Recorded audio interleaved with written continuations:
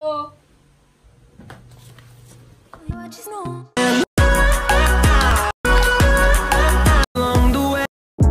guys! Welcome back to my channel, and for today's video, we are going to make a DIY hair shiner or hair treatment ulit ang gagawin natin, but this time, gagawin natin ang hair treatment na magpapashine sa buhok natin.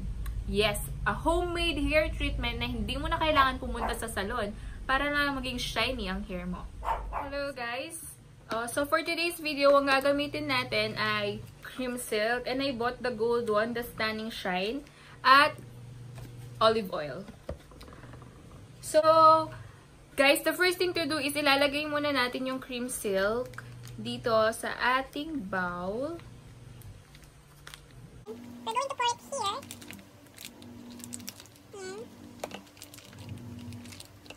Guys, ito na ang ating cream silk. Next, mag-a-add tayo ng 2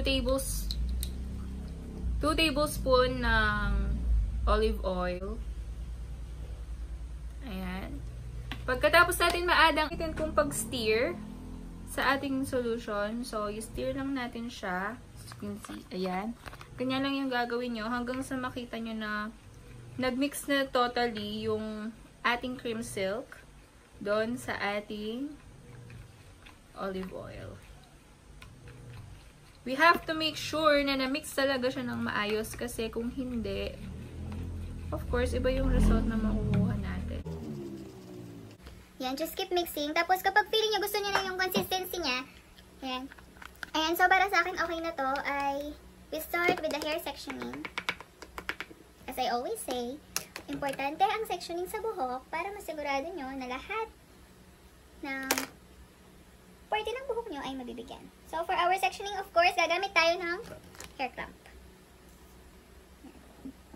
So, we're going to start ulit sa likod. And, of course, I'm going to use my hands again dahil alam nyo naman, I'm not fan of gloves. So, there. Just keep applying it. Katulad ng ginawa natin nung huli. Ayan. Apply lang natin siya sa ating buhok.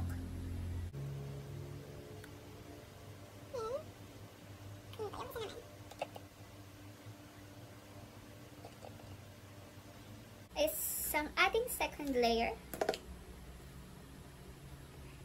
First time ko itong gagawin, so as in talaga excited ako kung anong magiging resulta nito.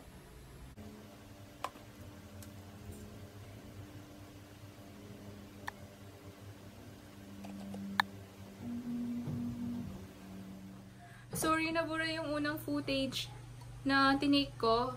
Unfortunately, may nahulog yung gamit ko. Tapos, make sure lang na na-apply siya sa buong buhok nyo. Ayan. I'm just going to apply for the rest of the hair na hindi pa nabigyan ng treatment.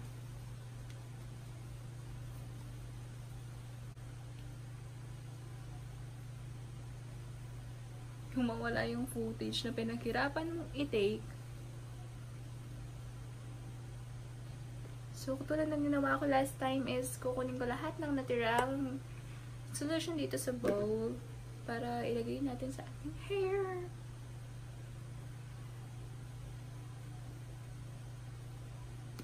Ayan, after applying, dissectioning naman tayo, ay kailangan natin suklayin ang ating buhok. Detangle. Kailangan natin i-detangle ang ating buhok. Para masiguro natin na walang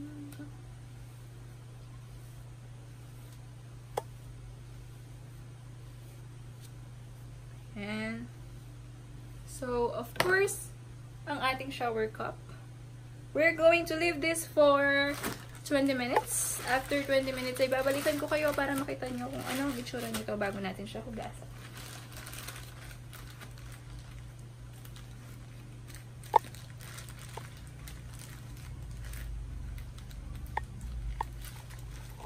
Hello guys! 20 minutes had passed at ito na ang ating buhok for 20 minutes na lumipas. So, susuklayan lang natin siya ulit para makita natin ang kanyang itsura.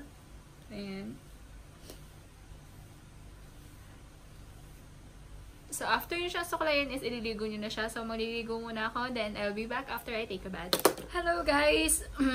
Kakatapos ko lang maligo at ito na ang aking buhok pagkatapos niyang mabanlawan. So, susuklayan lang natin siya. As you can see, it becomes smoother para sa akin. Look at that shine. Diba? Kung nakikita nyo lang yung nakikita ko ngayon, baka babalik din kayo.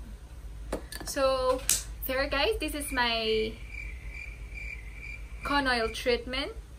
And this is how shiny it was after the treatment. So, if you like this video, don't forget to hit like and don't forget to subscribe. Thank you for watching. Bye-bye!